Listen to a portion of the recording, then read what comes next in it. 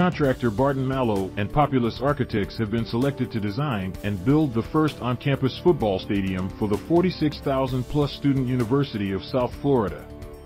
The university announced the selection of Barton Malow and Populous for the design-build project September 6, saying it plans to start playing football games in the new stadium, set for a portion on the east of its Tampa campus dubbed Sycamore Fields, at the start of the 2026 season.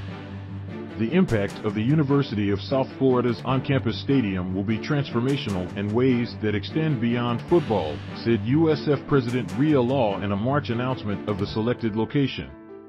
The September 6 selection of Barton Malow and Populous, made by co-chairs of the university's Stadium Planning Committee, is still subject to Board of Trustee approval in coming weeks, according to the announcement. The USF Bulls football team currently plays its home games at Raymond James Stadium in Tampa, the home of the National Football League's Tampa Bay Buccaneers.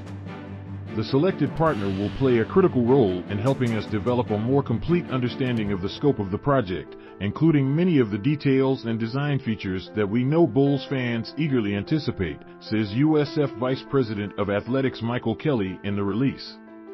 A 2017 feasibility study set tentative plans for a 40,000-seat stadium with the potential to expand to 50,000 and set a construction cost at just under $247 million if construction were to start in 2022. Kansas City-based Populous is ranked 107 on ENR's top 500 design firms rankings. Barton Malow, of Southfield, Michigan, is ranked 30 on ENR's top 400 contractors.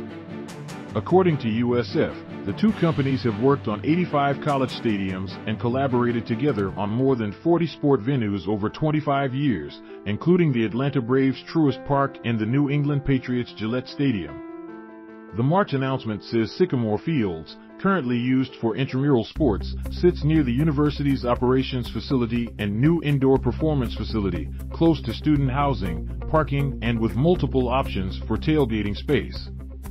Sycamore Fields is not only the stadium location that presents the most advantages, but it is without doubt the most historically fitting, Kelly says in the March release.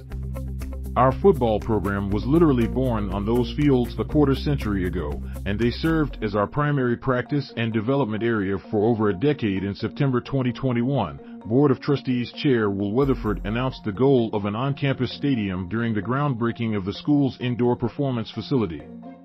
Approved by the board 2 months later, the planning committee was formed in December, and by March, Sycamore Fields was recommended as the site. Two $5 million gifts are speeding the project along, first from longtime USF supporters Frank and Carol Morsani, and a second matching gift from Jeff and Penny Vinik. Jeff Vinik is owner of the National Hockey League's Tampa Bay Lightning hockey team and development company Strategic Property Partners, which in a joint venture with the Bill Gates-owned Cascade Investment private capital fund, is behind the transformative Water Street Tampa project, a $3.5 billion revitalization along the city's waterfront.